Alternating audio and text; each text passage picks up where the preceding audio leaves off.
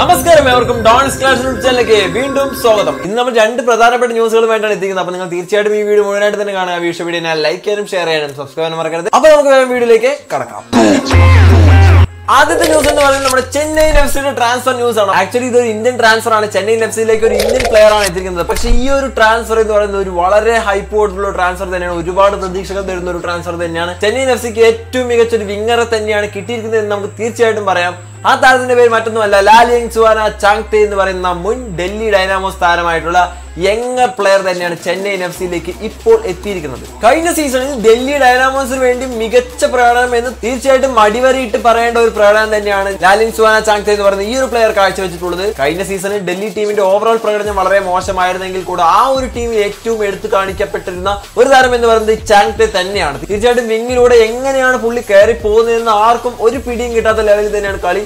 എന്നാലും മികച്ച ഒരു വിങ്ങർ തന്നെയാണ് ചെന്നൈയിൻ എഫ്സി ഇപ്പോൾ ടീമിൽ എത്തിച്ചിരിക്കുന്നത്. കുറച്ച് ദിവസങ്ങൾക്ക് മുമ്പ് നോർവീജിയൻ ക്ലബിലേക്ക് ഇദ്ദേഹത്തിന് റിക്രൂട്ട്മെന്റ് ഒക്കെ ലഭിച്ചതായിരുന്നു. പക്ഷെ അത് പകുതി വഴിയിൽ വെച്ച് ചില കാരണങ്ങളാൽ ആ ട്രാൻസ്ഫർ നടക്കാതെ പോയി. അതുകൊണ്ട് തന്നെ അദ്ദേഹം ISL തന്നെയാണ് തുടരുക എന്നുള്ള ന്യൂസുകളായിരുന്നു വന്നത്. പക്ഷേ ഏത് ടീമാണ് അദ്ദേഹത്തെ റിക്രൂട്ട് ചെയ്യുന്നുള്ള കൺഫ്യൂഷൻസിനും റൂമേഴ്സുകൾക്കും ഒടുവിൽ അവസാനം ചെന്നൈയിൻ എഫ്സി തന്നെ അതിലേക്ക് മുന്നിട്ടിറങ്ങി. വെറും 22 വയസ്സ് മാത്രം പ്രായമുള്ള ഈ ഛാങ്തെ 36 മത്സരങ്ങളിൽ നിന്നും 8 ഗോളുകളാണ് നേടിയിട്ടുള്ളത്. അതിലുപരി ടീം മെമ്പേഴ്സിനെ സപ്പോർട്ട് ചെയ്ത് കളിക്കുന്ന ഏറ്റവും മികച്ച ഒരു പ്ലെയർ തന്നെയാണ് ഛാങ്തെ. അതുപോലെ വേൾഡ് കപ്പ് ക്വാളിഫയേഴ്സ് കളിക്കാൻ പോകുന്ന ഇന്ത്യൻ ടീമിന്റെ ഒരു ഭാഗം തന്നെയാണ് ഛാങ്തെ. നിലവിൽ ഇപ്പോൾ അദ്ദേഹം നിൽക്കുന്നത് വേൾഡ് കപ്പ് ക്വാളിഫയേഴ്സ് മത്സരങ്ങൾ കളിക്കാനായിട്ട് പോകുന്ന ഇന്ത്യൻ ടീമിന്റെ ക്യാമ്പിലാണുള്ളത്. അപ്പോൾ വേൾഡ് കപ്പ് ക്വാളിഫൈ മത്സരങ്ങൾക്ക് ശേഷം അദ്ദേഹം ചെന്നൈ ടീമുമായിട്ട് ചേരും. എന്നാലും ഈ ഒരു വിങ്ങർ ആയിട്ടുള്ള ഛാങ്തെ തീർച്ചയായിട്ടും ചെന്നൈയിൻ എഫ്സി എന്ന് പറയുന്ന ഈ ഒരു ടീമിന് മികച്ച മാറ്റങ്ങൾ തന്നെ സൃഷ്ടിക്കുമെന്നുള്ളതിൽ യാതൊരു സംശയമില്ല. രണ്ടാമത്തെ ന്യൂസ് എന്ന് പറയുന്നത് ISL നിലവിലുള്ള ടീമുകളുടെ മൂല്യം പുറത്തുവിട്ട സമയത്ത് ഏതൊക്കെ ടീമുകൾക്കാണ് ഏറ്റവും മൂല്യം കൂടുതൽ എന്നുള്ള കാര്യങ്ങൾ പരിശോധിച്ചപ്പോൾ അതിൽ ഏറ്റവും മൂല്യം കൂടിയ ടീമിന്റെ പേര് മറ്റൊന്നുമല്ല ATK എന്ന് പറയുന്ന ടീം തന്നെയാണ്. അവരുടെ ട്രാൻസ്ഫറുകൾ ശ്രദ്ധിച്ചാൽ തന്നെ നമുക്ക് അറിയാനായിട്ട് പറ്റും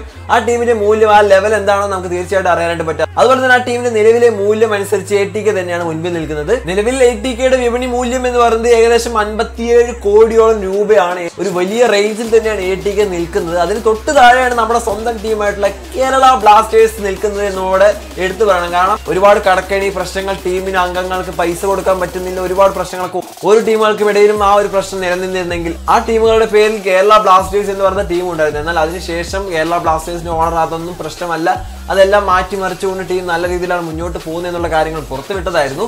എന്നാൽ ഇപ്പോൾ കേരള ബ്ലാസ്റ്റേഴ്സ് വിപണി മൂല്യത്തിൽ 2ാം സ്ഥാനമാണ് പിടിച്ചിരിക്കുന്നത്. 45 കോടിയോളം രൂപയാണ് കേരള ബ്ലാസ്റ്റേഴ്സിന്റെ വിപണി മൂല്യം വന്നിട്ടുള്ളത്. എന്നാലും ATKയുടെ അടുത്തെത്താനായിട്ട് സാധിച്ചിട്ടില്ലെങ്കിൽ കൂടെ മറ്റു ടീമുകളെ അപേക്ഷിച്ച് 2ാം സ്ഥാനം കേരള ബ്ലാസ്റ്റേഴ്സ് കൈക്കലാക്കിയിട്ടുണ്ട് എന്നുള്ള കാര്യം കൂടെ നമുക്ക് ഇതിൽ പറയാനായിട്ട് പറ്റുന്നുണ്ട്.